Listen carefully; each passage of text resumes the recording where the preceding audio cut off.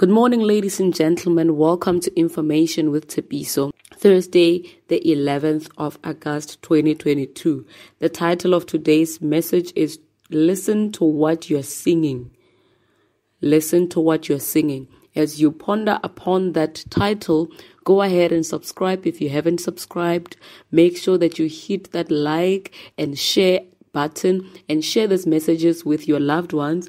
Make sure that you turn on the notification bell and also leave a comment in the comment section below. Let us go back to today's message.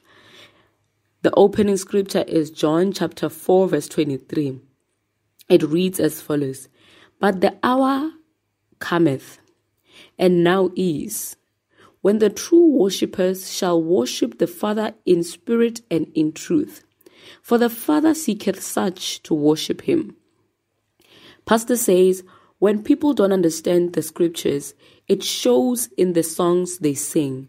Through the years, God's people have sung many unscriptural songs that affected their emotions, but hadn't any true and lasting spiritual impact.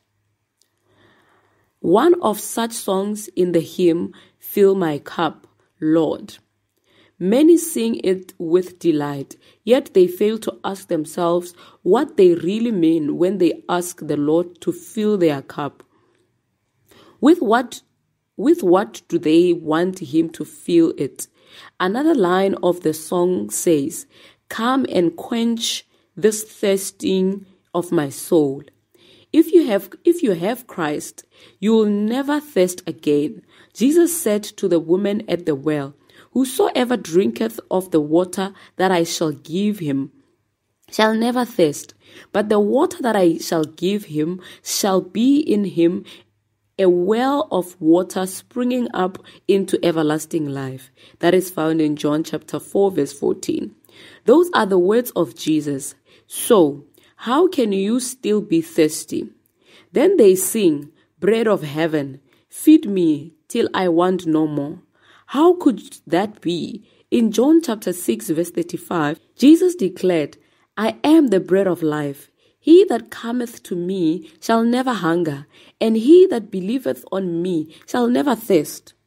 This is it crystal clear that if you have Jesus, you will never hunger and thirst again. People still sing such hymns because they don't know. Psalms 82 verse 5 says, They know not, neither will they understand. They walk on in darkness. Don't just sing a song because it sounds nice. Listen to the words. Be sure they are consistent with the provisions of the gospel of Christ. The Lord Jesus is coming for a church without spot, without wrinkle, without blemish, or any such thing. We see that in Ephesians chapter 5 verse 27.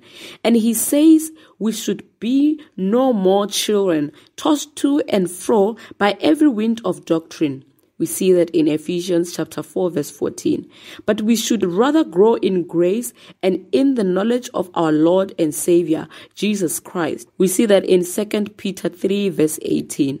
So, when you sing in worship, let it be with knowledge or with the knowledge and understanding of the truth of God's word.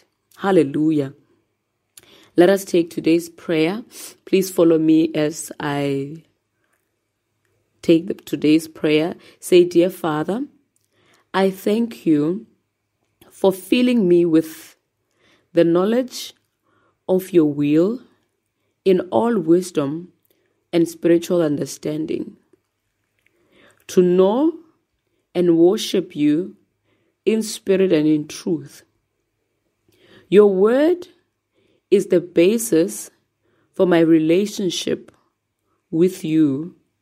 Therefore, I'll be diligent to make sure my songs of praise are consistent with your word always.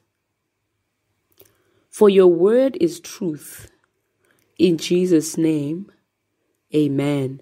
Further studies are found from Colossians chapter 1 verse 9, 1 Chronicles chapter 16 verse 8 to 12, Psalms chapter 66, verse 1 to verse 4 in the NIV version. If you're on the 1-year Bible reading plan, we're reading Romans chapter 12, verse 17, and then chapter 13, verse 1 to 14, then Psalms chapter 89. If you're on the 2-year Bible reading plan, we're reading Philippians chapter 1, verse 23 to 30, and then Isaiah chapter 62. Thank you, ladies and gentlemen. Make sure you enjoy your day. Share this information or this message with your loved ones, and have a beautiful day. This is Information with Tepiso. I am Tepiso Arangwejana. Thank you, ladies and gentlemen. Let's meet tomorrow morning with tomorrow's message.